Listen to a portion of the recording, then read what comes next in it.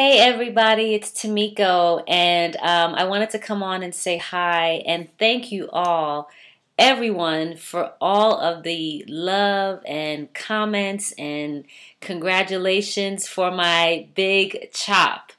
I am overwhelmed, lovingly overwhelmed by everybody's comments. It's just been crazy. I've gotten interview requests and just people telling me that I've inspired them to do the big chop, and I'm just beside myself with excitement. So I wanted to come on and just say thank you to everybody with this video and to show you my hair because I just came from a photo shoot with the very famous photographer extraordinaire, Derek Blanks, and he was in town and I wanted to capture my new haircut, and he graciously accepted to shoot me, take my pictures today.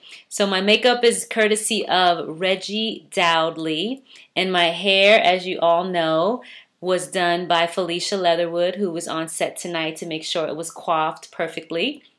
So I figured I have this hair done, I have this makeup done, I should come on here and do a video while I'm looking kind of cute.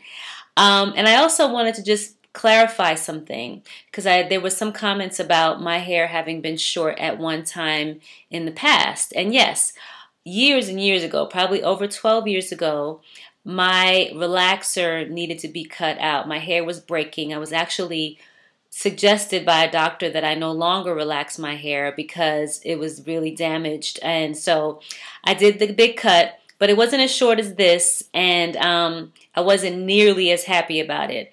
The experience was not good for me because I wasn't embracing my natural self. So for those of you that are going through the transition and are having a difficult time with it, I get it. I understand it. It is not easy. But for me, my personal choice, actually having my hand forced in the beginning because my hair was breaking, but then throughout the years I just found that I like my hair better in its natural state. But I've used weaves, I've used wigs, I've used many different types of hairstyles for work, but this is what I'm doing right now. So I wanted to shout out again Miss Felicia Leatherwood. Thank you so much. And I know it's kind of hard to see the cut with the dark stuff behind me, so this is a trick I learned in photography. Put something white behind you so you can see it. And I love it, I love it, I love it. I just did my first photo shoot with it. The pictures are ridiculous. Derek Blanks, you are amazing. Thank you, thank you, thank you. And as soon as I get them, I'm going to post them. I'm shooting with Matthew Jordan Smith on Monday. I'm just documenting this hair, documenting this new me. And I want to just encourage all of you ladies that are working to transition your hair or considering a big chop.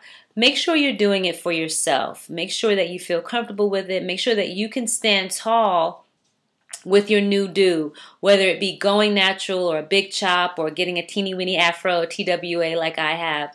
Whatever it is that you decide to do, make sure you're doing it for yourself so that whatever feedback you get, whether it be negative or positive, you won't be rocked because you are doing it for you.